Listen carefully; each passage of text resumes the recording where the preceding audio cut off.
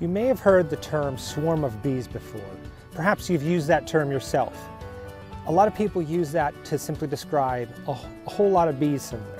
I've had people tell me they had a swarm of bees on their hummingbird feeder, or bees are swarming their flowers. So what actually is a swarm? A swarm is actually a very specific thing and a very specific process that honeybees use in order to reproduce. This queen inside of here is laying eggs, increasing the population, especially in the spring.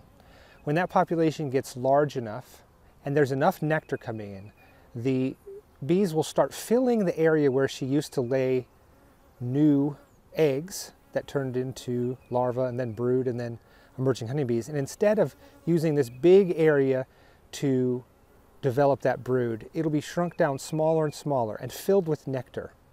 When it gets small enough, the bees will be prepared to swarm. And what that means is they will prepare a special cell inside of this colony that is larger than the normal worker or even drone cells.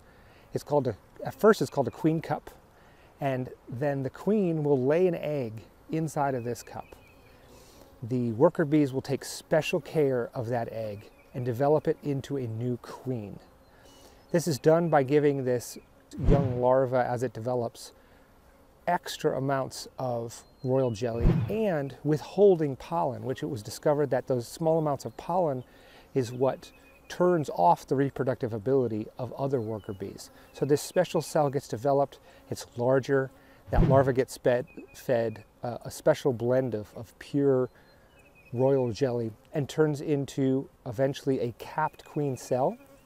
When that queen is in there and is about ready to emerge, the colony will take the old queen, who they've been getting ready by feeding her less and running around the cell, the comb, getting her to thin out and lose a good amount of her body weight so she can fly.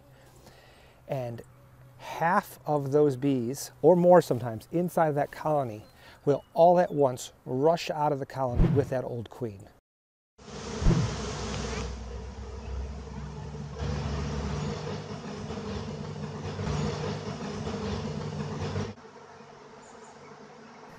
Now this cloud of bees is what we call a swarm of honeybees.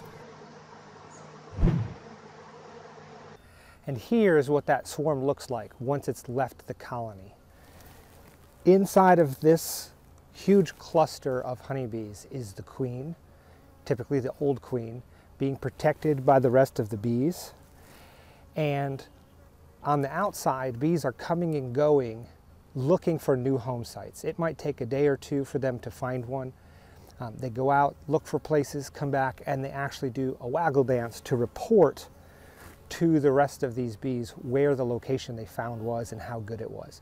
Eventually, more will go check out that location, and when they agree, all at once, this huge cluster of bees will take flight and go move into that new home site. And once that's established, then you have two colonies. This is how the colony reproduces on a colony level. As a beekeeper, these swarms reduce our chances of getting a good honey crop, so we like to try to reduce the swarming.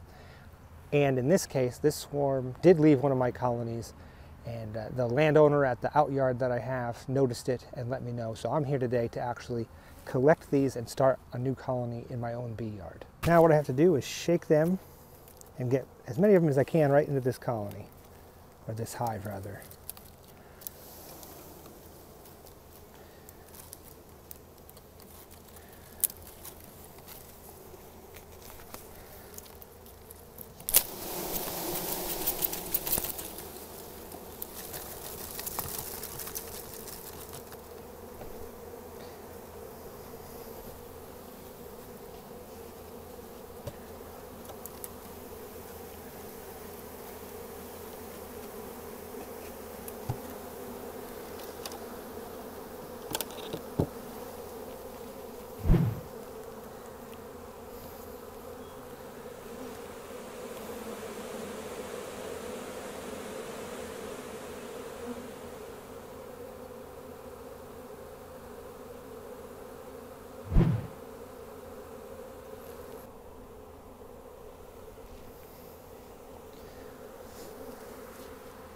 A good sign that we have the queen in here is you see bees now coming in the entrance and in the top.